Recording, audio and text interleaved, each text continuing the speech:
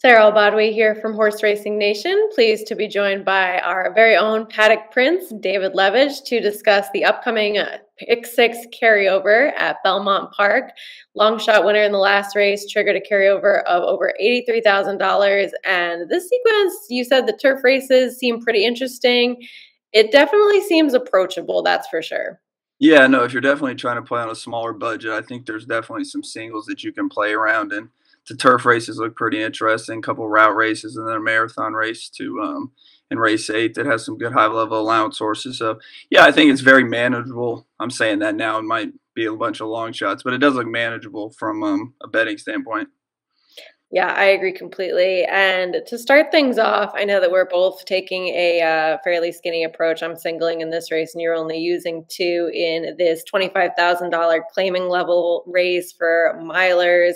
And crypto cash obviously makes a lot of sense. Even money on the morning line. What I like about this horse is not only the first off the claim for the Rob Atras barn, which we know how dangerous that angle is, but that he's been in this barn before. So they have a lot more familiarity with this horse. They know how to get him to win. They've won with him already. And Kendrick Carmouche stays aboard, obviously very familiar with this one. Yeah, and I kept trying to look in this race to try to find something else, but this horse is very consistent. He's ran 7 times this year, been in the money 6 times with 2 wins, and like you said, he's a reclaim and he's in really good form to boot. I tried. There's one other horse in this race that I was going to use on a Peruvian boys coming in second off the bench, first off the claim for Linda Rice. He got claimed for 35 and they ran for 16 last time and Linda Rice took him. I thought he's got some back races that are pretty good. He might run, better second out. I thought he was another horse that if you want to add somebody outside of the even money favorite that he has an okay chance, I think. I don't know if he has much running left in him, but I think this is a good race to find out.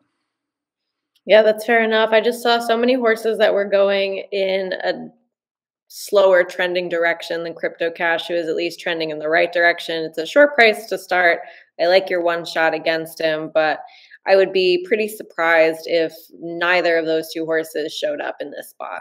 Yeah, and the Grumps Little Tots, the 3 horses, first off the claim for Charlie Baker, but he hasn't ran since November. They are putting him in for the waiver today, and Rosario's riding him.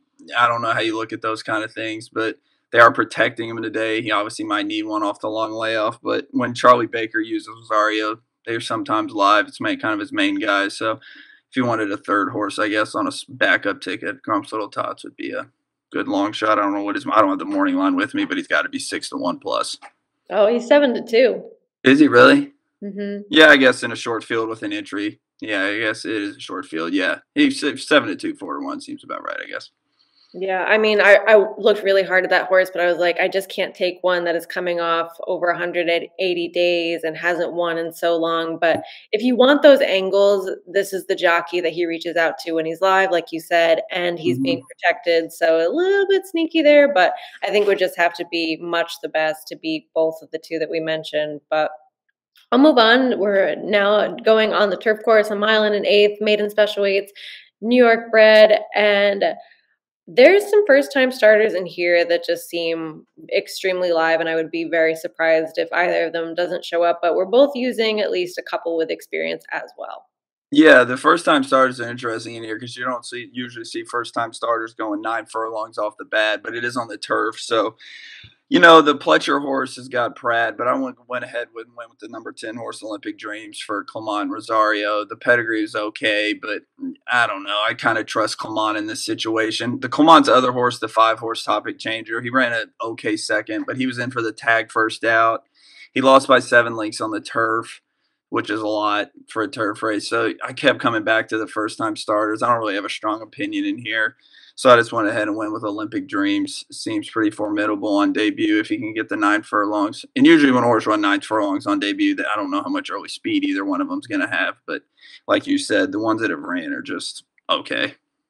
Right. And with the 10 too, I do feel more confident in the distance abilities since there is some pedigree on the female side of the family that relates to Drosselmeyer, who wanted to run all day, albeit on the dirt, but still the distance ability is there in the bloodlines. And the only other one that I was going to include is Silent Runner. This horse's second time on the turf. Wasn't for the tag last time, but I feel like it's kind of a confident, sneaky move to then protect this time. And the figures do fit with a group like this as well. Yeah, I had Bond's also pretty good trainer off second off the layoff. So, going mile and an eighth second off the bench should be good for him. I looked at the nine Conquest. I know Nyquist babies aren't great, or Nyquist prodigy are not good on the turf, but he has speed. I don't know if none of these other horses have any early speed. I looked at Conquest number 9 as a long shot that can maybe take him pretty far. I don't know. He's only ran on the dirt twice and didn't show much. He did speed and fade both times for the most part. It's just a long shot that I think maybe can give you a thrill. Yeah, and if there's any place to take a horse that's going to get loose on the lead, it's in these New York turf races. Yeah, 100%. And like I said, the two first time starters, how much early speed they're going to have to begin with. Right, right. Moving on to another claiming race, $25,000 tag, 3-year-olds and up. Now we're sprinting on the dirt.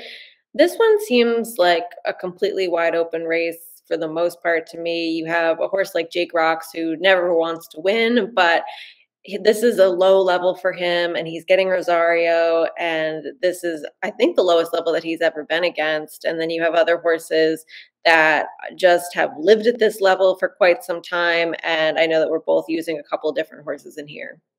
Yeah, Jake Rocks is 1 for 32, but it does seem like he's a better sprinter. This race confused me badly. I mean, if you take a look at the one horse who's coming, hasn't run since Saratoga, but he was running against Allowance Company. Now he shows up here about 10 months off the layoff and he's running for a tag first time out there. I don't know the protection rule. I think he could be protected in this race. I don't know if you can be protecting addition claimers, but they're putting him in for the tag. I don't really know if that's a sign of confidence with the one horse. Granted, he did face better horses, but like you said, when horses like Jake Rocks are the favorite, it's kind of a wide open race to me. Agree completely. And the Noda barn, it seems like they're about to be insanely hot, and then they kind of trickle off a little bit, and then they'll kind of get back into it, and then who knows with them. But I know that we're both kind of interested in Nature Boy in here as well, and he does have some early speed. Yeah, anytime these races, I think these cheaper races in New York this meet have been bombs away. In these races, they produce very random results. And like you said, this horse does have speed. His first two races were awful, and then he gets on the lead in his third start and he wires them. So yeah, no, if you this would be the spread race for me. If you can use as many horses as you possibly can, this would be the race to spread. I agree with you there. And then not a spread race at all in the next one. This seems pretty cut and dry. An allowance race for New York breds. Now we're going a mile and 16th on the dirt. And I mean, I just don't really see how you get around price discipline in here. No, I think Chad running that horse a mile on debut was kind of telling that he wants distance, and he got bet off the board that day and won impressively against a horse in Curlin's Wisdoms, who's had his chances, but he is a pretty good, solid horse in the high 70s figure wise. Now he's stretching him out to a mile and a 16th. He's got a good outside draw. Chad Brown's on fire at the meet. He's over 32%. He's good off a win. I don't like taking horses off maiden wins usually, but if you look through this field, I mean, there's horses like Montebello, but I mean, what kind of running has he ever really done in his career outside? Like he did was okay as a 2-year-old, but I don't know. His return race, he kind of lost all his speed, and I hate picking horses like this second off a maiden win, but price discipline does look tough. Right. And then it's like, if you don't take him, where else do you really go in here? And I feel like if I didn't take him, I would have to be spreading, and I'd rather just take the short price single and move on. And I feel like something would really have to go wrong for him, or we'd have to significantly regress for him to not get the job done in this spot. Yeah, I will say the number 2 horse, Thrill of It, he's kind of interesting to me. Second off the layoff, he has speed from the rail. I don't know. He didn't really. He had a weird trip last time out off the layoff. I think that is the other horse in this race that if he can show some speed, could get brave on the front end. But I mean, like you said, I mean, price discipline stretching out. I don't think he's going to be too far off the pace in this mile and 16th race. Right, right. And next race, we have allowance horses. You have some drop downs from Stakes Company in here. We're going a mile and 3/8 on the turf, kind of a funky distance, not really those mile and a quarter races. And I feel like you need a horse that has some capability already proving that they can go long on the turf course. And that's why I went to Easter as my top pick in here. This one dropping from the grade 1 Man of War. And I like that he showed some early interest in there because there was really none. And that's kind of why Gufo and Ubir, even though he didn't break, were done absolutely no favors in that spot. Pratt stays. I mean, he's going to be a short price, but I noticed that you took the 10 Conquer the World on top. Are you just thinking toss the last out because of the turf course being in yielding condition? Yeah, his maiden win was actually really good at Aqueduct as a 3-year-old, and I don't know what the race, his first race off the layoff at Aqueduct this year in April was actually pretty good because he wants to go farther. He was the only horse in that race that made up ground. I have no idea what happened last time out, but he has come back to work twice. He gets Saez right back, so I don't know. I don't know if it's an equipment issue, the yielding turf. I'm gonna guess it was the yielding turf because he was like way out of the race the entire race. He never made any interest in the race. And I thought this was actually a pretty interesting horse getting back to a marathon distance also. His maiden win came at a mile and 3/16, a mile and 3/8. And like you said, Easter is going to be a short price because everybody's going to see that strong figure against Highland Chief, who came back to run a respectable race in the Manhattan. But I don't know. There is one interesting horse in this race. I thought QF75 was pretty interesting, the two horse, because he kind of ran off going 9 furlongs last time out.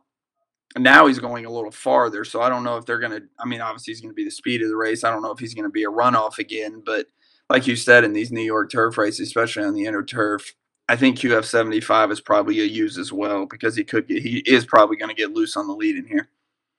Right. I did want to definitely include because I saw that speed angle too. And you never know. He could just go out to the front end and they could stack and pack behind him and he could wire the field with something left.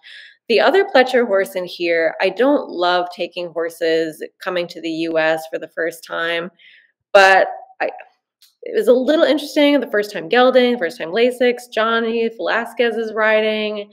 And I wanted to also include, just because I don't want this horse to end up being the reason why I'm not hitting this pick six. Yeah, this horse was entered like a week or two ago, going like a mile and a 16th, and they scratched him because we did break his maiden going a mile and a quarter on synthetic, so they scratched him to run in the farther distance race. So that's got to be a little interesting. Yeah, I don't know what to do with this horse. When I think of Pletcher, I don't really think of first time US grass horses, but no, I definitely, if you're going to use some other horses in here, I definitely think he would probably be a use. It's just I don't know what to expect from this horse. I don't know how good his maiden figure stacks up against these. Right. I just like that he had already gone a little bit farther than some of the Yeah. people that were trying the distance for the first time, but it's kind of a guess in that situation. And then in the last race, I know that you're singling and pretty confident with the drop down for Clement with Miss Sugar Hill. I wanted to use one more horse that is also dropping on the turf. She has faced claimers before on the dirt, but that's mostly harmless. I think that this is just her preferred surface, and this is the probably the softest group that she has been able to face, with the exception of Miss Sugar Hill. So I am using both in here, but I don't blame anyone for just taking the Flavian Pratt, Christophe Clement drop down. Yeah, the mostly harmless, the last race she ran in was wired, so she really didn't have a chance. But the horse that came back, Frosted Oats, won on Sunday in a good maiden race. She's definitely coming out of a pretty good race. I found a stat on the Clement horse. He is 4 for 7 in the last 5 years on the turf, maiden special to maiden claiming route to sprint. It's usually sprint to route. So he's been very good with these drop downs, cutting back from route races to sprint races. And yeah, she's going to be a short price, but I mean, if you look around this field, there's not really many places to go. The 9 horse Jazz Time Girl had 2 good races as a 2-year-old, but her form this year, her comeback race was just so bad. So I don't. She's hard to trust, and she's had a little layoff. But yeah, no, the 8 horse is definitely a horse. If you wanted to use another one in here, that mostly harmless you could use. Like I said, she comes out of a live race, but at the end of the day, depending on your budget, I think Miss Sugar Hill would probably be an A for most people in here. I agree. And this is a spot where, look, I'd love to look for a bit of a price, but even my George Weaver on the turf angle that worked so well for me on Sunday, when he Hmm. reaches out to Kendrick, I feel like those horses aren't quite as live. And Kendrick, while a great rider and a very aggressive rider, Hmm. the start of last week, and the stat may still be true, he was 1 for 72 on the Belmont turf course. And that's enough to fade in pretty much all situations going through the rest of the meet for me. Yeah, that's interesting. I actually didn't know that. I did not know he was that having that poor of a meet on the turf. That horse did get Pratt first time out, but I don't know if Pratt didn't have him out in that race or just he was just riding to ride, or if he was 5 to 1 on she was 5 to 1 on debut, so she did take a little money. Like you said, Weaver had that big win on Sunday. He's a very hot and cold guy, but I feel like he's got that positive ROI at Saratoga, so this is the time of year he kind of gets going. Right. All right. Well, that pretty much sums it up. We agree in quite a few spaces. I feel like we're kind of just adding a couple different horses in most spots, but Mhm. I feel like we see this sequence very similarly. It seems very approachable. And like you said, it's either going to make perfect sense or it's going to be a total long shot parade coming up on Yeah.